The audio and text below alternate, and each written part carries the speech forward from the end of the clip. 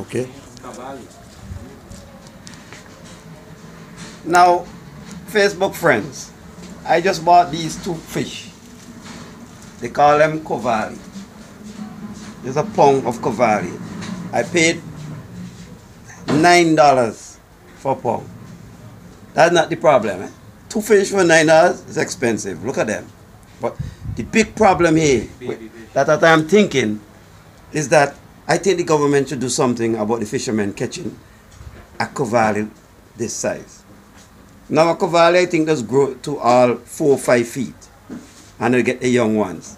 This I don't think have the capability of making young ones. If we keep catching these little fish here, we end up with no cavali. I appeal to the authorities to stop the fishermen them from catching these small fish. It's too small. There's a very small cavali. It's a baby cavali. It don't have the ability to produce, to reproduce, that is. So we should put a stop into this. And it's happening every day. I come to town, they're selling these little cavali fish. I bought these two just to show you people on Facebook. This is not right. Put a stop into this, the authorities. Thank you.